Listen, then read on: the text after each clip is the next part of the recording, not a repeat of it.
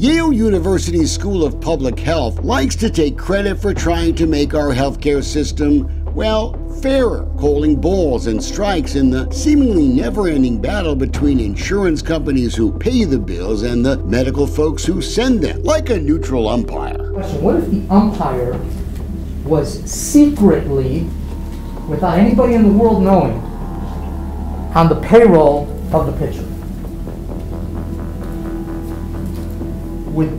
Would you have reason to be skeptical of the umpire? Yeah. Okay. And that's what y'all did with the Yale study. I think a lot in particular about how healthcare providers price their services. Yale Associate Professor Zach Cooper got famous for his big 2016 research on supposed egregious medical bills from out-of-network doctors in in-network hospitals. It led to that new law to end what Yale coined surprise medical billing. It raises costs for all commercially insured patients. That results in higher insurance premiums. It exposes patients to pretty high out-of-network bills that in some cases can really be financially devastating. That's our role as scholars, the Yale News reminded us just this year, to inform the public. Zach Cooper is the umpire. But now we know from internal emails, the scholars at Yale, they made sure they hid the big source of all that bad stuff they said about doctor bills in their research. It was United Healthcare, the nation's largest health insurance company, hardly an unbiased source. It's now clear that Yale and United were working together. One email suggesting United's president was allowed to even edit Yale's work before it went public, what will amount to an academic black eye for the Ivy League school going forward. Why are there a bunch of folks from United talking to a Yale professor about what he should put in his paper?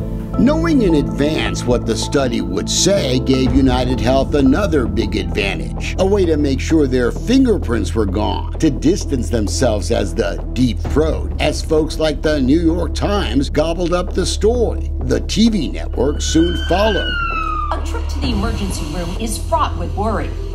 But outdoorsman Tracy Davis didn't anticipate this when he shattered his ankle. United's president was pleased, piling on. Nice splash. Damaging documents being made public in a Las Vegas courtroom proved that while United dramatically gutted the reimbursements for those life-saving doctors, the insurance giant pocketed an extra $1 billion a year in profit, not giving it back to patients. And they got away with it by creating what now looks like a false portrait of emergency room doctors egregiously overcharging their patients. In particular, getting Yale to name supposed bad actors. Public shaming. Team Health was one of those firms, a doctor staffing company now suing United in Las Vegas for millions. No one likes medical bills, but United knows Team Health never asked any of the Nevada patients at the center of this case to pay any surprise bills.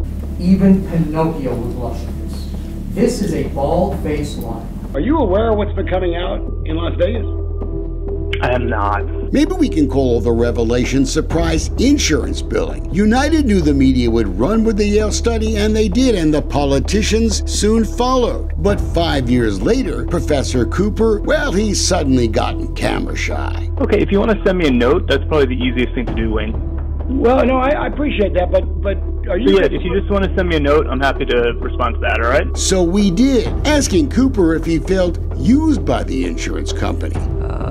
Was he now going to do a new project on United's billion-dollar bonanza, these explosive emails, and the ethics questions it raises about a prestigious Ivy League university? From the professor, silence. Or how about a critical update for members of Congress? United Health now pays emergency room doctors in some Nevada hospitals less than $250 for handling strokes, heart attacks, gunshots. That's 80% less than United paid those very same doctors 5 years ago. It was more than $1,400 then. And even the architect of United's campaign against the doctors now admits that wasn't cheating patients at all. In fact, it was reasonable. So why was United claiming they were under financial strain because of the greed of some of those ER doctors? Are you telling the jury that in January of 2017, after netting $830 million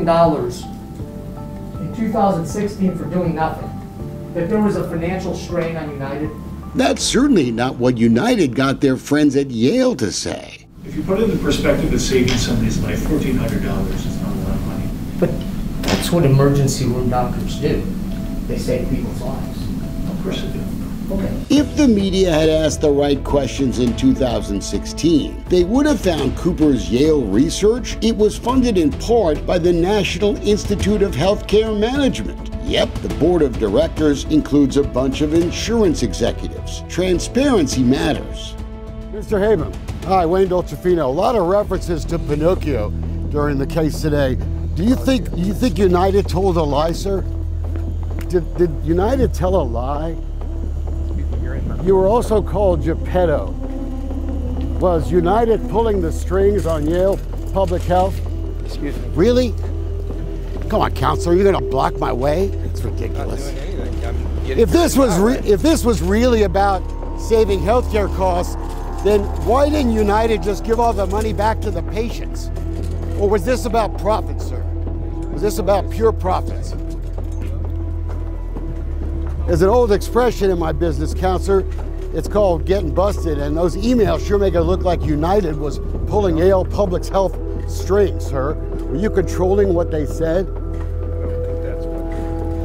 think that's in your old business, in your consulting business for the plaintiff's lawyers in this case. It's getting late.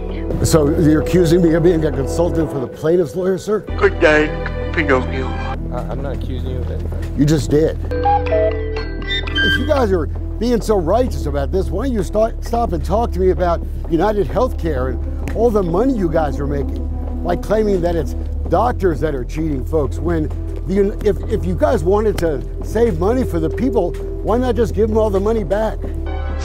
Little funny face. Mr. Abel, one more chance to talk to me. This is a chance for a big insurance executive to explain to the people about healthcare costs. If you would do, I'd boost my wings for you.